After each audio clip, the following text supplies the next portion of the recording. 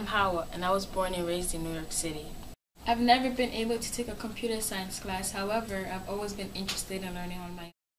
I've learned how to fix computers last year in a mouse squad, and I started to code this year in an after-school technology club. And I've really loved how I can create anything with coding. The world is filled with technology. A famous director, Godfrey Reggio, once said, "It's not that we use technology, we live technology." I don't just use technology, I want to understand how it works. And I want to represent girls in technology. And when I get older, I want to change the world.